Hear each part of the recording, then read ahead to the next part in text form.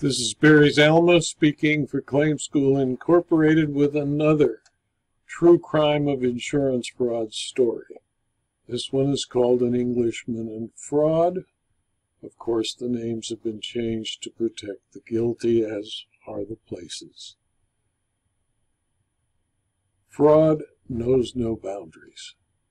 It matters not at all where the person comes from. It matters only that the person has a felonious heart. Khlaed Amir Fahlavi, born in Tehran, raised in Liverpool, England, and a resident of Los Angeles, California, USA, had such a mind. He lived in London and in Los Angeles. He earned a living making claim on British and American insurers.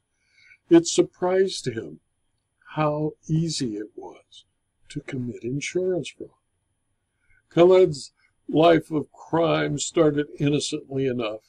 At Heathrow International Airport outside London, he dropped a few extra pound coins into a machine and purchased a travel insurance policy from the machine. Although the trip was uneventful, he tested the policy by reporting the loss of one bag. With a minimum of effort, Khaled received a 1,200-pound check.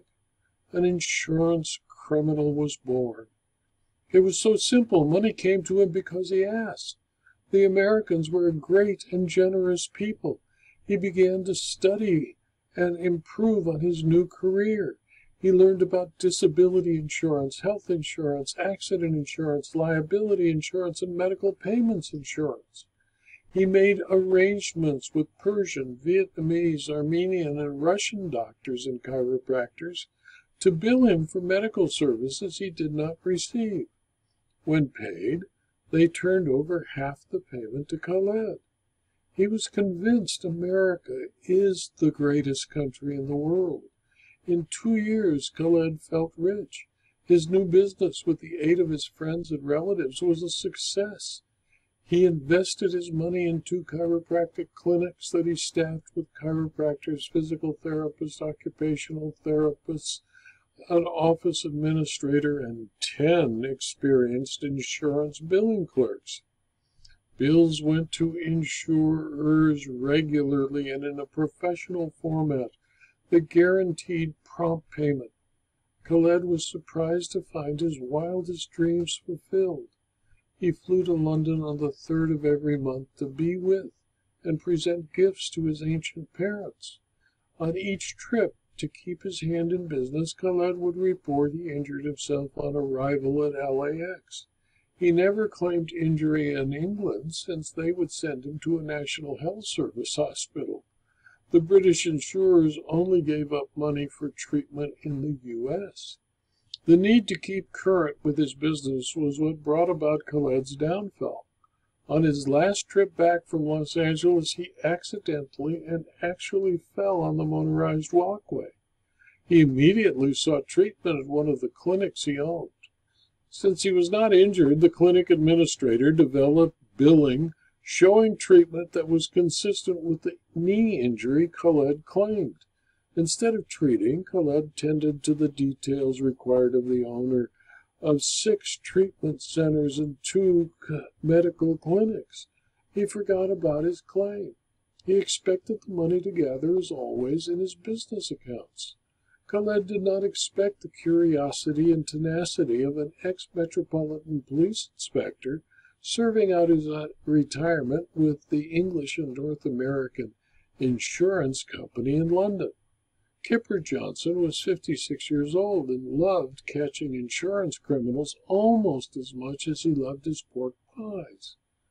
Kipper could not understand how Khaled had managed in 3 years to injure his right and left knee seriously in 2 separate accidents at LAX, both times collecting more than $15,000 for each injury.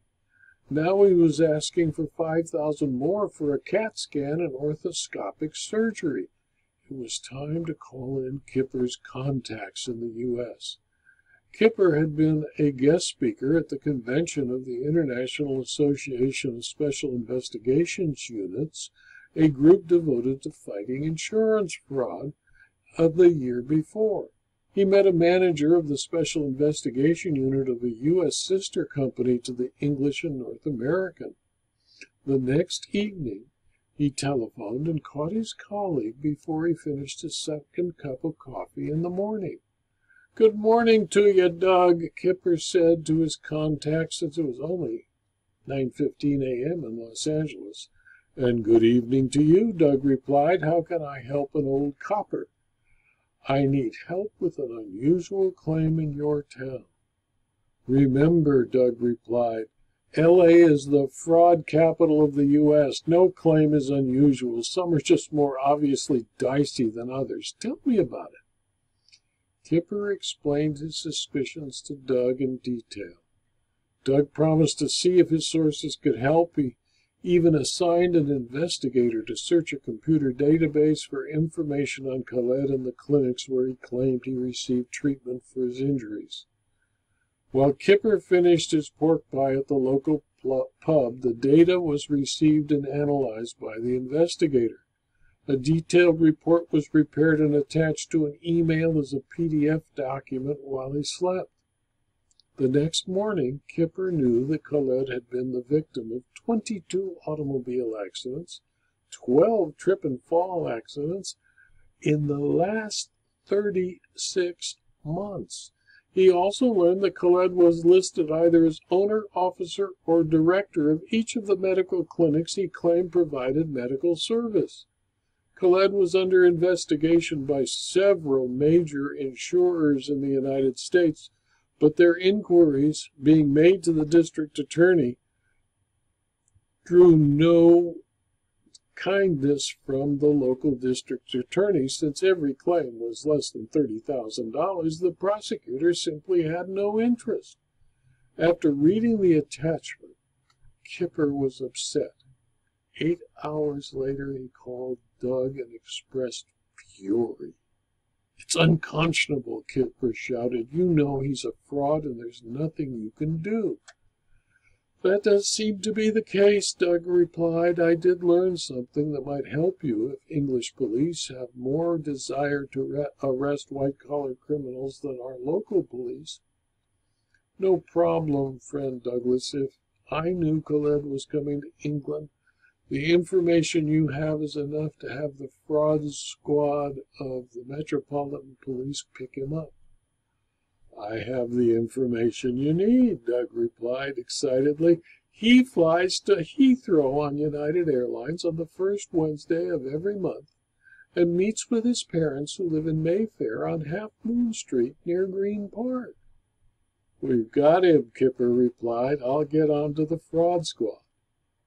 On his next trip to London, Khaled found 2 policemen waiting outside his parents' flat on Half Moon Street. They arrested him on the spot, tried him at the Old Bailey, and sentenced him to 3 years in jail for defrauding the English and North American. With knowledge of the English trial, the Los Angeles district attorney filed criminal charges against the administrators, chiropractors, and therapists at Khaled's clinics and confiscated $500,000 in cash and assets gained from his fraudulent activities. Khaled served his time. He did not dare return to California, where multiple counts of insurance fraud, mail fraud, and tax evasion awaited him. He lived in a small room at his parents' flat and now operates the cash register at the gift shop of the Hard Rock Cafe in London on Piccadilly, where he earns £3 per hour.